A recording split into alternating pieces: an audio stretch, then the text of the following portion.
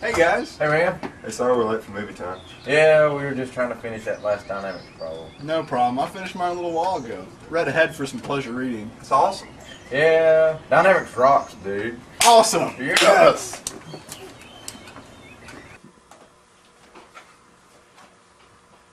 Hey Billy, how's that popcorn coming? Oh, it's great. Hey, what movie are we watching tonight? Spider-Man 2. It's a great movie. Yeah, and it's totally believable. Since somebody can be bitten by a radioactive spider and take on all their powers. Yeah, That's pretty cool. that's pretty cool.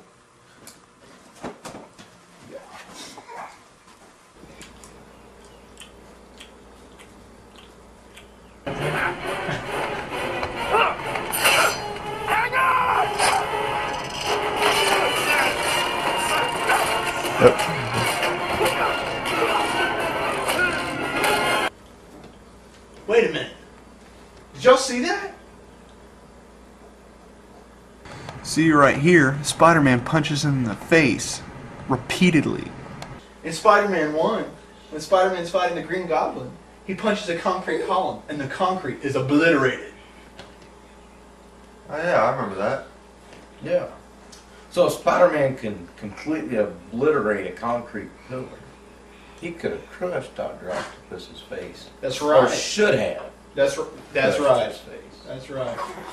You know what, guys? I think it's Mythbusters time. Let's go to Driftmire. Oh yeah.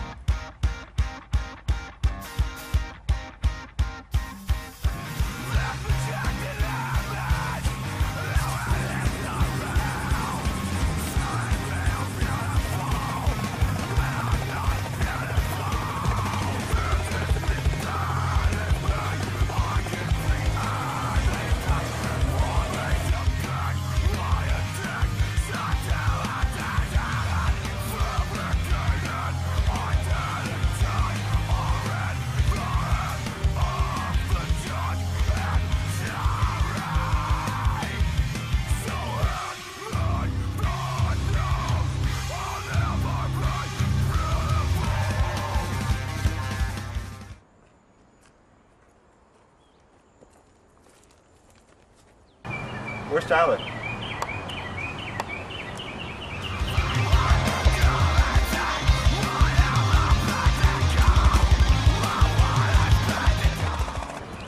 Hey guys. Hey man.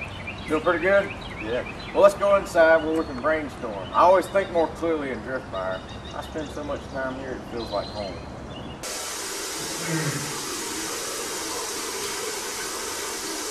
Know what you mean? Okay, so here's the deal. If Spider-Man can break a concrete block, then it can surely bust Dr. Octopus's face. So we're trying to devise a way to test a cinder block to see how much force Spider-Man's punch contains. Our sketch shows our first idea, which was to smash the cinder block using a sledgehammer. Did you get that? But it proved difficult to analyze. So we're trying to decide on our next idea. How high are you? 7 feet. 7 feet. 7 feet. Second try. Awesome. What's the reading on that? Whoops. So we decided to drop the sledgehammer. We can use a motion sensor to calculate the actual force. Hey, where do you think we can do this safely? Okay, here's the deal. So we're going to try a variety of heights so we can get some good scientific numbers for our experiment. For the first trial, we're going to try 3 feet. Then for the second trial, we're going to do 6 feet. First height is going to be 3 feet. So we'll measure off how high 3 feet is going to be. Got it? All right. 2, 3. All right, 6 feet. 1, 2, 3. the next couple trials are going to get a little tricky. So we're trying to figure out how to get a little bit higher. Our next height was from 9 feet. Okay, 1, 2, 3. And then we dropped from 12 feet to finish off the experiment. 1, 2, 3. 9 feet ended up being our smash height. So we started at 3 feet, went to 6 feet, then to 9, followed finally by 12 feet to try and find the smash height for these cinder blocks. Okay, here's the deal. We performed a lot of trials trying to break the block. And we broke a lot, sometimes better and safer than others. Ready? Cinder block experiment, take 1, Bernie. Bernie, are you okay? Bernie, you're gonna make it, man. You gotta make it, Bernie. Bernie, Pull through. I got it. Bernie, I'm so sorry. Got it. Got it. After many trials and many broken cinder blocks, we have our data. We were able to find the force to crack it. That's not what we were looking for.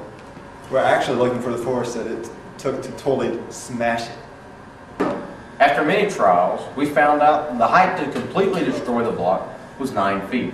Then we calculated the force. So we found out how much force it took to break a person's jawbone from a very reliable source.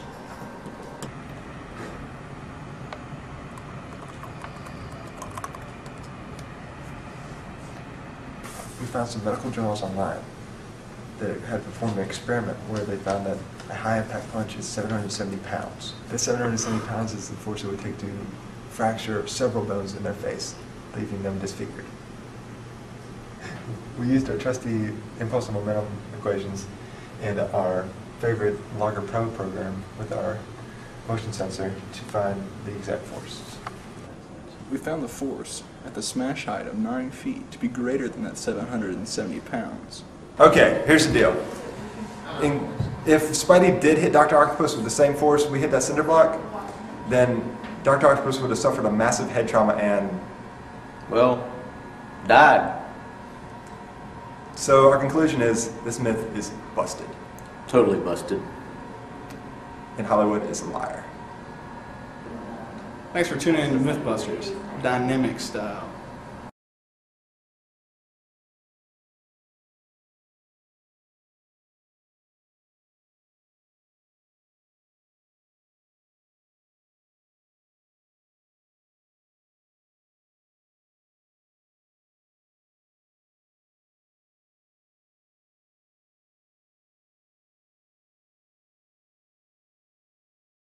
Well, we had a lot of fun making this video and then had a good time and enjoyed it very much. And we appreciate everybody that helped us out while making the video. And we hope you enjoy a few bloopers and outtakes.